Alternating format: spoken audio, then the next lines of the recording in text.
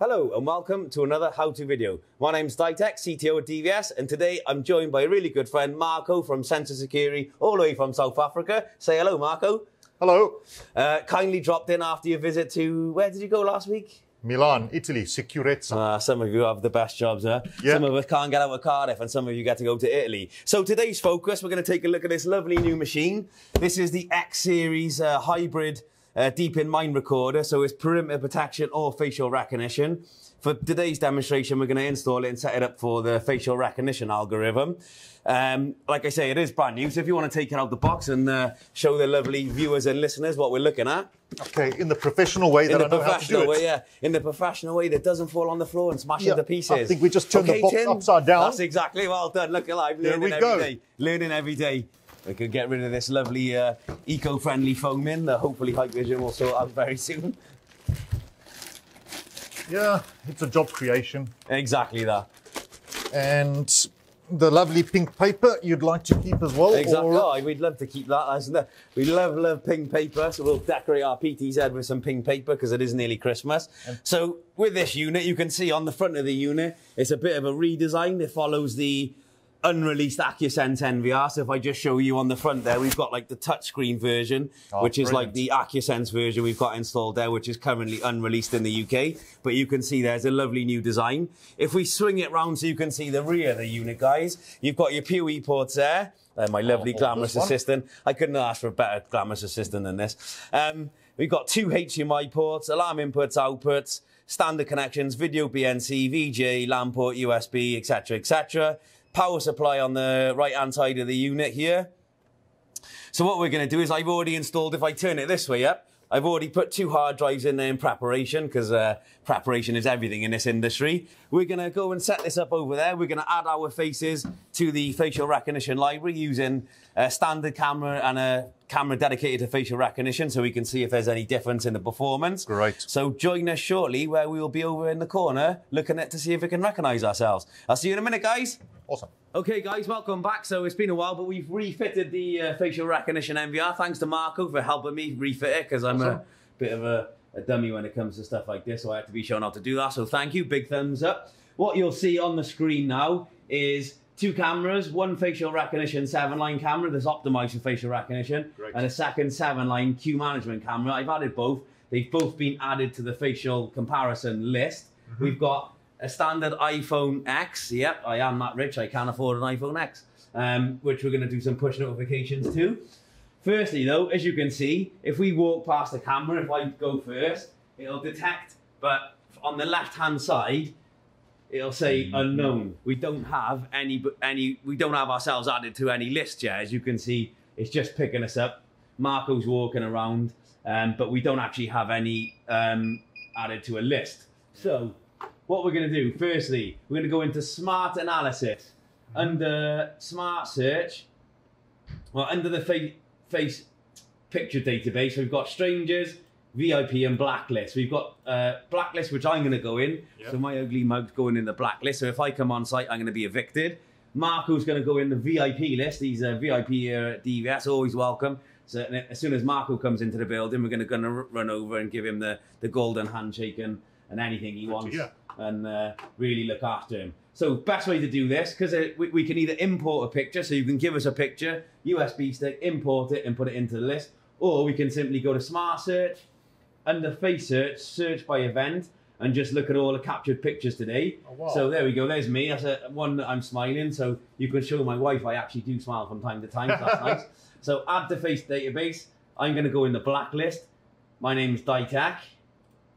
So that'll come up as me on the list, and my phone number is 000. I know many of you would love to put my real phone number in there. It's not going to happen. And click OK. So we'll look for a nice one of Marco now. So if we scroll down, go through the pages. Let's look more. Still not a nice one. Oh, that's a lovely one there. Wow. Oh no, let's use this model. Lovely L'Oreal hair advert one there with that beautiful hair. So add the face database. I can look at it. It's lovely. I'm jealous, very jealous. Look at that.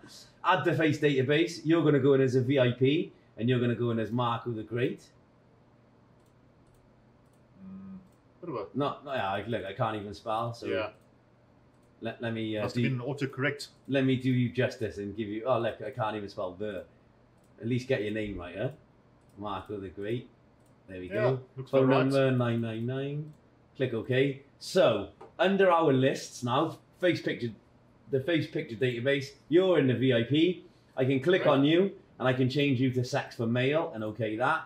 Under blacklist, I can click on me and I can put myself as a male. Last time I checked, they definitely was a male.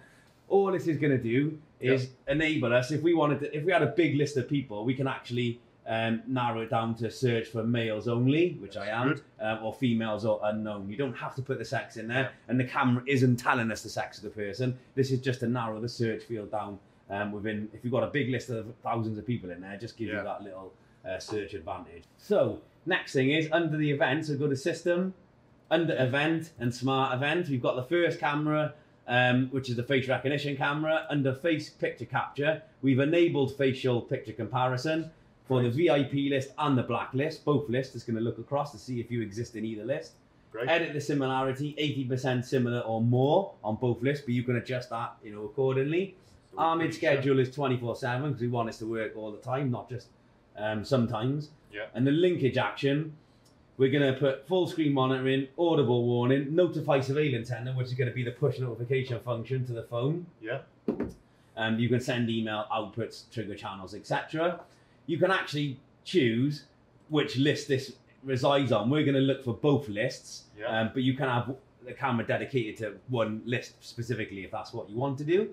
Armid schedule, linkage succeeded, linkage failed, and for exactly the linkage failed is if it doesn't compare you to a face. And what does it do? Because it could send an alarm out by email, again, push notification. So succeed or fail on that. Okay. So we're going to go for the succeed only, so we only get the ones that match you and send to us. Same with the second camera.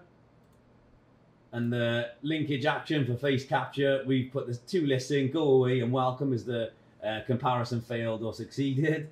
24/7, and again, full screen monitor, audible warning, and notify surveillance center with the appropriate camera. That's number 2. And again, we don't do anything for linkage fail. So pretty simple, pretty straightforward. Back to the live view interface. So on the left hand side, we've enabled it to show the facial detection. So if you walk in front of the camera first, so we get to see your beautiful face. So straight away is a side shot and it didn't recognize you. And now it has started to recognize you as you walk past the camera. So if we pick at the second and first event, so again, 95%. So out of interest, 95%, if I click on that event, so a side shot of you walking past, side profile, it's still saying it's 95% sure that it's you, Marco the Great, with the attached video. And that is from the dedicated queue management camera. So it's not really fine-tuned for facial capture. So I'm really, really pleased with that. Pretty awesome. Pretty awesome. Second one down is 100%. So if I click that one, again, that's your database image and that's the capture one. 100% sure off the facial recognition camera that you are that person. So the algorithm and hardware within this NVR and camera are just cutting edge, fantastic. We're at that, cusp of the latest technology breakthroughs. 100% on facial recognition match. You wouldn't have seen that 2 years ago. Right. Again, as you go down the list, you'd see that will increase and decrease depending on angles, lighting, distance, etc. What you will see for the guys watching at home, on my phone I've got some events. So if I open up the face compare alarm on Height Connect, oh great, absolute wonderful function. So I won't show you my password. In fact, I don't even know my password because I got it wrong. There we go. So as you can see there, straight away it's loaded the actual snapshot of you there. So the viewers at home can see. Marco is saying time of capture, Marco the Great, 100% similarity, time and date, where it was captured from. So straight away, I'm a guard or someone looking after Marco can rush to and tend to every one of his needs. I can even press the playback button. So as you can see there, that's now playing back the capture event. So for you guys at home, you can see on there, and for you there, you can see that's where you got captured on there. Absolutely fantastic function. I can see that being so powerful in the retail or the security world or even the VIP world, as we just mentioned. So what we'll do now is just go back and close that off because we finished looking at your lovely face. Now I've got you captured and immortalised forever. Yeah. So if I go through there myself, so I'm in the blacklist. Yeah. So Ditech, I go past the camera, just casually walking past with my swagger. So it should eventually pick me up. There we go. The face rec terminal picked me up as I walk past as well on the side, which is interesting. So again, saying Ditech on this one, that was a back head shot. It still captured me as a human face. Click on that. So 99% sure that my database smiley shot is equivalent to the picture of me walking past the camera with the video. And again, it's pushed it through as an alarm through to Hike Connect. So I can open that.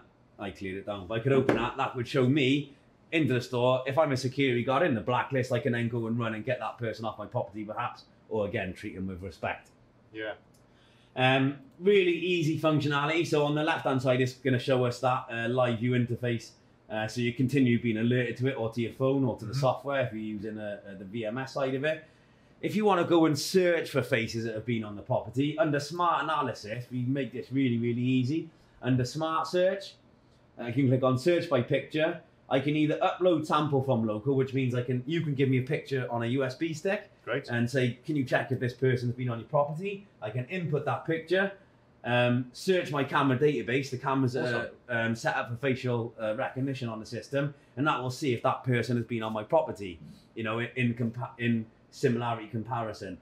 It doesn't mean that they're stored in the database. You know, you haven't assigned them to any sort of facial recognition database as such. Yeah. But it's retrospectively searching through the footage while it still exists on the hard drive. Yeah. Again, really, really powerful function.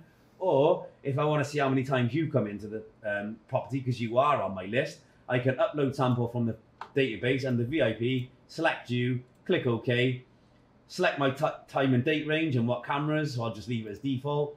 And now you can see all of the different captures of yourself. There's a lot in there, so I can put them in list format, but I like to put them in there so we can see you. Again, anyone I click on will show you the capture and the video to go with it. And you can export any number of these to a USB stick and use them as evidence purposes if you need. Again, it's saying there's 75 captures and 7 pages. So I can literally go page after page of these captures. They're really, really high percentages. Even that one, for instance, where you're looking up at heavens, where Jacob's got his hands in his pocket. He's in awe of us doing our video. You know, why wouldn't you be? There's two giants of the industry in here. Jake's in awe of us, and Marco's looking up and thanking God that he found DVS and he's in our property. So there we go, little prayer. That's about really all I wanted to sort of run through with you guys. I'll go back to the live view interface, so it's back to the thing. From my side, you know, the industry, the technology is using the latest AI technology, latest hardware, latest, you know, end-to-end solutions, becoming really, really powerful. Yeah. From your side, that's sort of coming from South Africa, you know, what's your input? Any feedback about facial recognition uses? Yeah, what I love about this is the whole business intelligence side, because I'm able to now discover certain people that are critical to a business and get immediate notification through to a phone over here for people to react to. Yeah. And when I'm looking after people at a conference, in a retail environment, as you were saying, I want that information to be able to react to people. That's absolutely fantastic feedback. So, like, you know, wherever there's retail, conferences, you know, public spaces, like stadiums, events, all of these colleges, hospitals, all of these places that you need this added protection or security, we can sort of provide that through this machine. I say very, very powerful machine. What we've also got is the little smiley facial recognition face, which leads on to your check-in with the conferences. If I click on that, what we can do is put it as a 3x3. We've got 2 people, so Ditech, camera check-in, so we can actually leave it on the 2 lists, VIP or blacklist there. So what I can do now is walk in front of the camera, and it should actually show me walk up on the screen in a minute. You'll see the facial recognition. So as you can see there, this dedicated interface will show us now, I'm in a blacklist, so as I walk through it, you're a VIP, so you need to be treated with utmost respect, and if you're in a Gucci shop or Louis Vuitton, send me samples, no problem. You know, they're going to run over to you and really, really take care of you. I've come up as being in a blacklist. They're going to do something very opposite and remove me from the site, you know, which is exactly what we expect. So this dedicated check-in terminal really does help if you're a security guard on a pedestal, you know, monitoring traffic through the flow past the camera. You've got a dedicated screen now where you can start getting some more details. It also gives us a search function, so we can search for any of these records, attendances like check-in, check-out times as well. So it's a really, really powerful function. Some people use it, some people don't, but just to let you guys know it is there if you need it. So we'll exit that now. What I want to do before you go there is just quickly grab you to say thank you for coming in. So we had some DVS beer made, so you guys on the video can be really jealous. This is some dedicated DVS beer, so we're going to give you that so you can drink that in the hotel room tonight and get as merry as you like. Thank you. Other than that, really all it remains to say is thank you so much for coming into DVS. I know we've met before at ISAC, so you know, you coming in to South Wales is not only a pleasure for me, it's an absolute honour to be able to host you here. I know you came in yesterday and saw the guys, they gave you a tour around. So, and you guys back home in South Africa, if you're using Hikvision, which you should be, you need to use these guys, get in touch with these guys, Sensor Security, they really will look after you. They're like the DVS of South Africa, they've got the customer's interest at heart, just like we have, and they've got brilliant marketing videos, and Marco is just as good as I am technically. So get in touch, they'll sort you out and keep you happy. Other than that, hopefully next time we do a video, I can come to South Africa and you can repay me the favour. Awesome. And, we'll have the beers. We'll have the beers over there and a barbecue. And other than that, thank you so much. Brilliant. And stay safe. Safe travels home and see you soon. Cheers. You can take this now. You can take it now, Okay, and welcome. So I've done the main bit with the unboxing, installing, and then the use of it on the local GUI. I'm just going to run through the web browser functionality. So we did that bit with Marco. Marco didn't need to be here for this bit, so this bit is filmed. For those of you that are clever enough in the scene, this bit has been filmed after. So I've web browsed into the recorder. You can clearly see there what the model number of this recorder is. It's the new X model, so it's the hybrid model for face recognition and perimeter alarm. And currently we are on the latest firmware. So as you're watching this, if there is a later firmware, please update it. I'm sure there will be at some point, but this is the latest firmware as it stands today. Outside of this, pretty much standard functionality.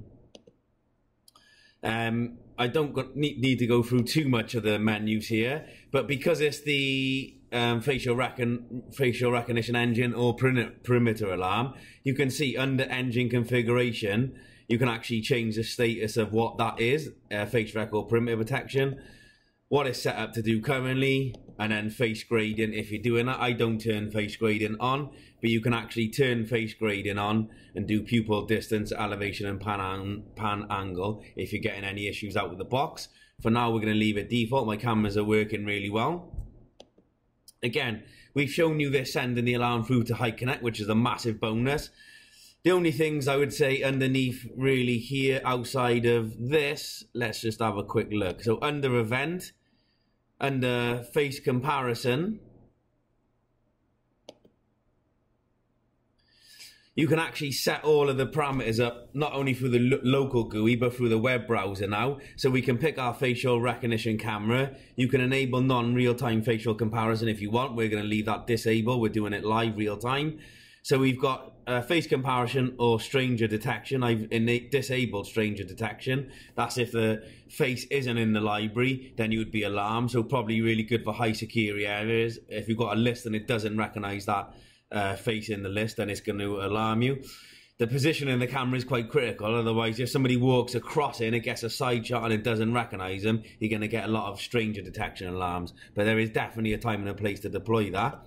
But under facial comparison, we've got the prompt for facial comparison failed or succeeded. You can do the alarm output pulse. So you've got your arming schedule and then linkage method for facial matched, and we've notified surveillance center.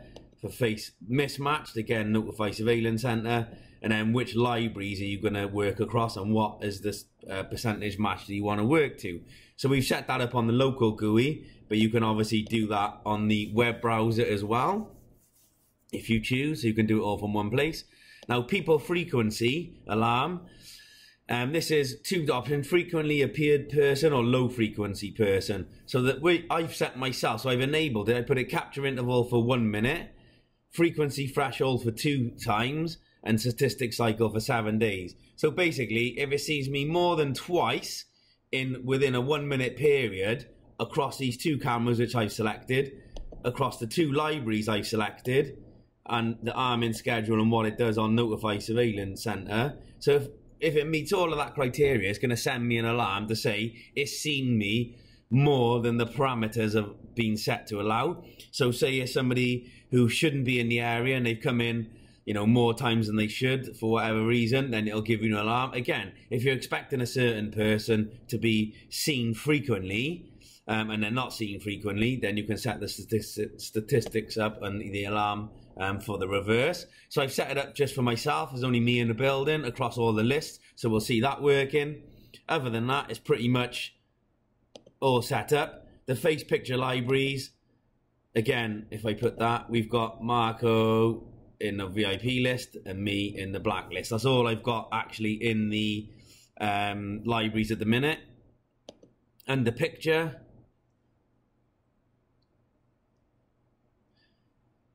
you can actually search for any of these files. So if I just go all types today, so lots and lots of files in there. And that's me looking at the camera. So you can also search for all the pictures within the web browser picture access menu. What we can also do, those of you who haven't noticed, there's a new display alarm icon on the sort of web browser. What this allows you to do, I've already pulled it up. It brings up a separate web menu. You can add up to 4 cameras in here. So under, you can have a single camera or 4 cameras. You choose them from the list on the left-hand side. What this actually does show you then is it working live for face recognition and people frequency. So you get your match on the right-hand side and the captured pictures on the bottom time bar. So again, this is Internet Explorer, so it is a little bit slow. But if I go and get recognized within the image,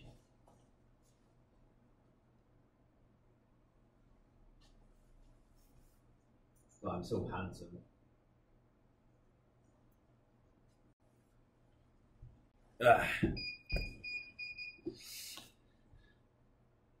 Okay, so there's one there. So we got 98% match on that. So if I click on it, it brings up the reference database shot plus the capture image that was back from there. So it allows you to compare them. They're saying 98%, and it gives you some details I would have filled in when I added my face to the list. Under people frequency, I can actually see that this person, me, has been in there too often. So it brings up the frequency alarm as well as all of the capture images along the bottom. So you can actually use this live through a web browser interface. You can also do it through IMS 4200, or you can use Hike Central or the local GUI, whichever really takes your preference. The web browser is just an additional function, really, that gives it some more flexibility. Some people will use it, some people won't. Again, if you click on each image, it brings up a still of it.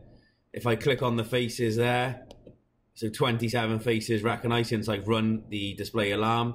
And if you click on settings, this is where you can set the layout. So bottom bar display, so you can set your functionality of live view, face capture, people, face frequency there. Detect what functions you're looking for, and then the alarm receiving points are the 2 cameras I'm using there. So I've got already set it up, but you set that up within the settings, and each time you open the display alarm, it will bring up this interface. Again, if you use it, great. If you don't, you don't have to use it. If I go through it again, go back to face, and we'll see another capture.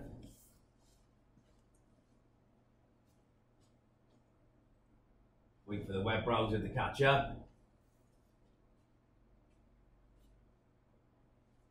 Try and trigger a few.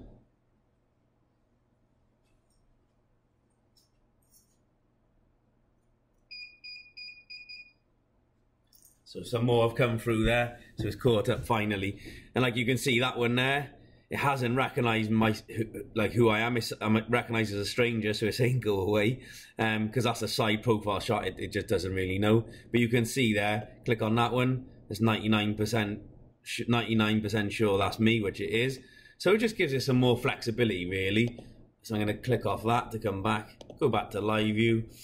Outside of that, that's all you need to know for the web browser. You'll see the video either side of this. So other than that, take care and see you next week for another how-to video. Thanks, guys.